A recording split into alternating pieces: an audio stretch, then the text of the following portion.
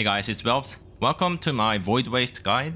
The trash run is exactly the same as the Cursed Waste, so I'm gonna skip that, jump right into the boss. Okay, so before the fight, these pins gonna help you clear the boss easier.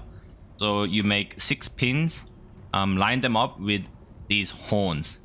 So there are 6 horns, so 6 pins, and then you make 3 pairs. You make 1, 2 a pair, 3, 4 a pair, 5, 6 a pair.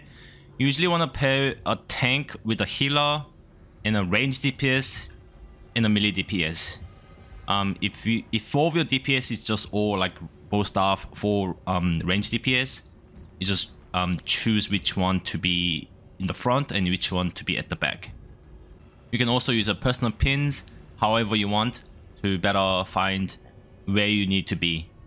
So like if you're assigned to be on 5 and 6, and then after mech you're like somewhere around here, and then you need to get back to your position, you know where to go back to.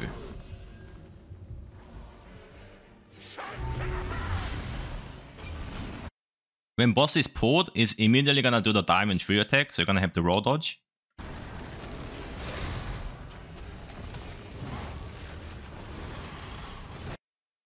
And you see these lines? These are what the pairs are for and the pins were for. So basically, if you're responsible for pin 1 and 2, it's gonna appear from either 1 or 2. So every second horn. And you basically have to stand between the boss and the line, the horn, to block the line from hitting the boss. So if the line hits the boss gains a stack. If that reaches 30 stacks, it's a wipe. So you have to be blocking the line, and you gain stacks also. If that reaches 30 stacks, you will die. So you need to rotate the line with your pair, but it ticks pretty slowly, so it's pretty safe.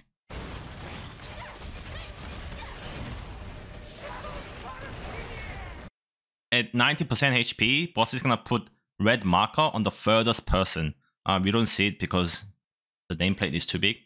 But this player was the furthest person. They got the red marker, the same one you get in Cursed Waste. The big red black hole, but this one is much bigger.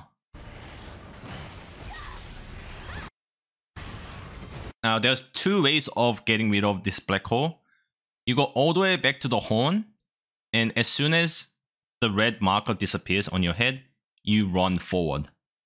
The other safe spot is you running all the way to the horn next to you, left or right, drop the black hole there and come back to your line.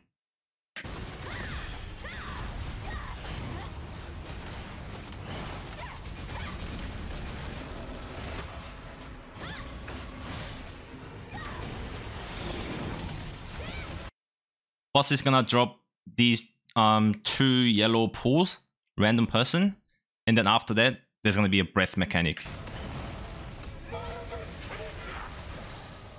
So with this breath mechanic, the closest person, so usually the tank, gets the marker, the yellow orb on their head. Similar to the Cursed Waste, instead of purple, it's yellow.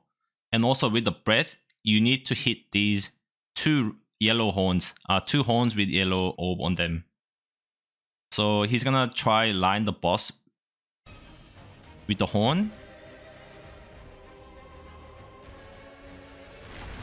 And when the boss makes that breath motion, that's when you start moving.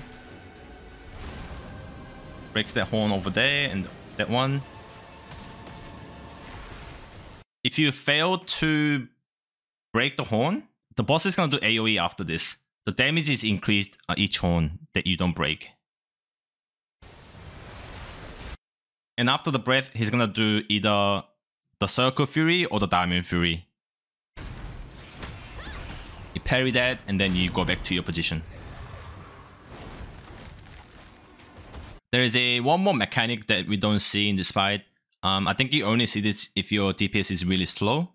Everyone's gonna get this yellow orb on their head.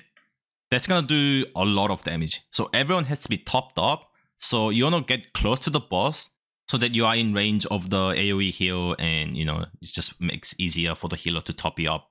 So yeah, healers, make sure everyone's full HP. This also might be a HP check. So if you are getting one-shotted, your HP is too low, and skill damage resist trait can also help you mitigate the damage. And then it's pretty much a rinse and repeat. And under 40% HP, boss is gonna now put 2 red orbs.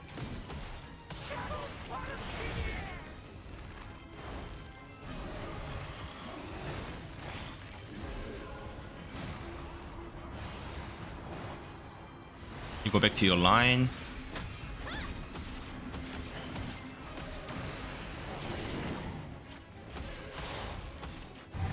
There's the yellow pool and the breath right after.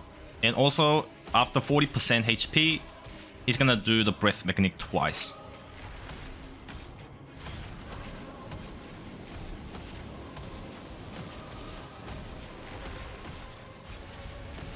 And when he does the second one, he also chooses new target. So make sure your tank keeps close to the boss so it's consistent.